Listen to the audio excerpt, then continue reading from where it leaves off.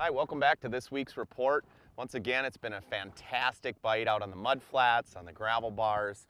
Once again, this week we are rigging, pulling spinners have been working very well. You know, June's one of those months where you can just about fish any way you want to and catch walleyes. It's all about finding numbers of fish and finding concentrations of fish. And like most years, there's spots where it's absolutely loaded, and then other spots don't have any fish, and then you find the fish are moving up and down the break lines every single day, so it's really important to drive around until you find fish and then key in on those pods of fish. Fish on. Nice work, Mike. Oh, it's a sunfish.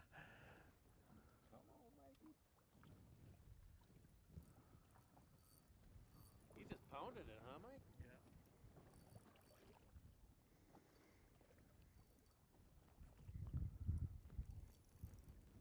Oh, beauty. Oh, nice fish. Perfect. That's a great way to start out the day, huh, Mike?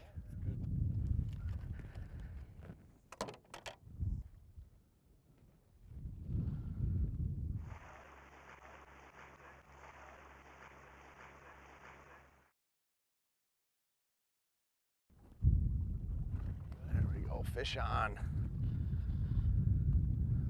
All right. And that's the key part, is just finding fish first. You know, I say it all the time out here and in seminars, but it's true. You got to find the fish before you start fishing. If you just pull up to a spot and wet a line, you know, these fish are moving day to day. You know, there's times where they're up on top of the flats or up on top of the rocks, the wind quits, they dive off to the edge, and they've been moving every day. As these bug hatches start to emerge, you're going to see bait fish movements, and then of course the walleyes are going to follow.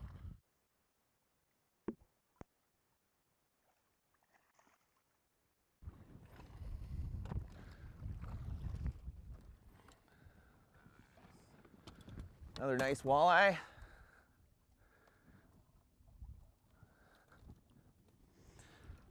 And the bite's been a lot of the same. My techniques have been the same as last week and the week before. I've been finding most of the fish going on rigs, especially those Trokar revolves when you're using night crawlers. I mix it up a little bit. Like the anglers I have in the boat, I'll have one guy on a leech, the next guy on a crawler, and we'll see which bite's better any particular day. You know, some of the days the leech bite's been better, other days they really want that revolve hook. You really don't have to put a lot of pressure on those hooks, they just do the work for you.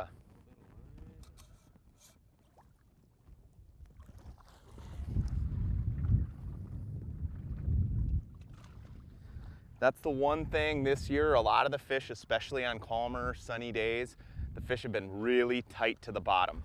So you've got to drive around and look really carefully as you're graphing. You can't go 5-6 miles an hour. You've got to go slow over the top of the fish to see those fish. A lot of them are just laying right belly to the bottom.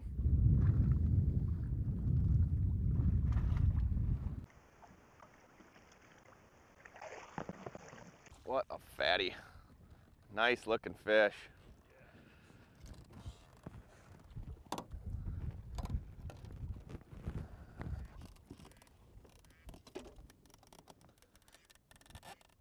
What a hog.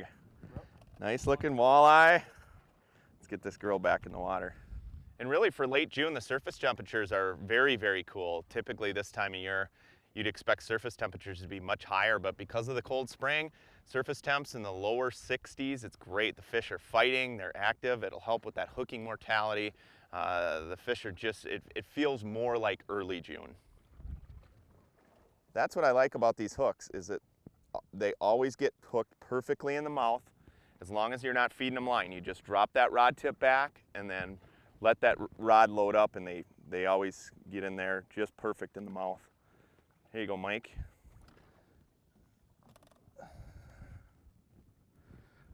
All right, got a double here.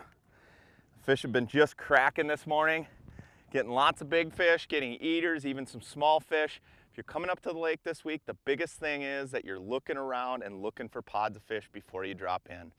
And then of course, just the 8-foot leaders, the Trokars number 2s and number 4s. You can go from octopus hooks for leeches, revolve hooks for night crawlers, start putting big fish in the boat. Hey, until next week, I'm Tony Roach. We'll see you on the water.